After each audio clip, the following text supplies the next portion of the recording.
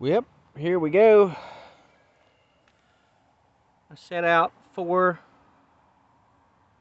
of these pepper plants. The Bonnie, I can't even say that. It's a sweet pepper. I've had it before. But they came in that box. Nothing serious.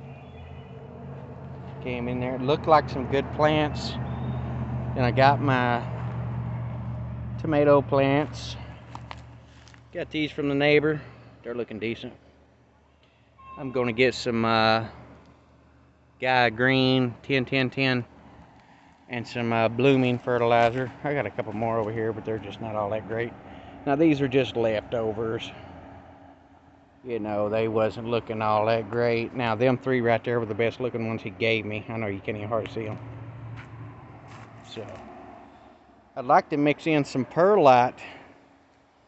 And then, you know, I set out some pumpkins and some watermelons too. I love watermelon. And then, you know, I like to grow pumpkins too. Now, most of my watermelons have been getting eaten. No, they're still kind of small. You know, they didn't like all this. It's the first day of summer, so. And right here's my pumpkins. And plus, I've got pumpkins set out at another spot. They're double the size. You know, they're probably like that. Started at the same time. And then I've got some more watermelons too. Now, those watermelons are maybe a little bit bigger than the other ones. They keep getting eaten. You know, I've got rabbits and deer that come down here, and then obviously we know about the turtles and stuff. You know, there's just a lot of stuff coming in here trying to do what they need to do. They look pretty good. You know, I set them out in the heat of the day.